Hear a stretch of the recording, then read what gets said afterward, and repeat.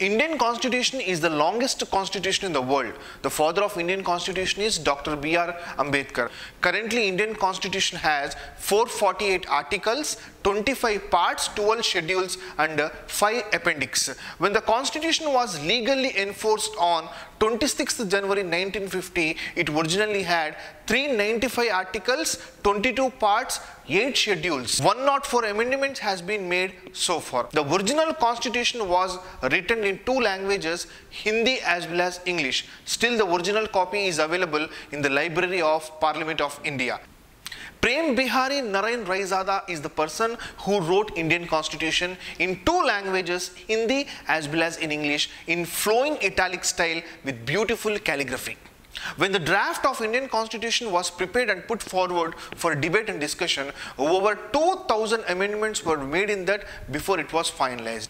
After so many discussions, on 26th November 1949, the final draft of Indian Constitution was ready. It has taken 2 years, 11 months and 18 days to come up with the final draft.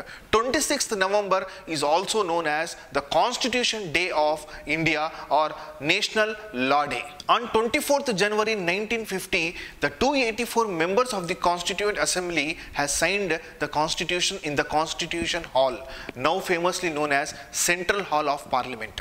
On 26th January 1950, the Constitution was legally enforced.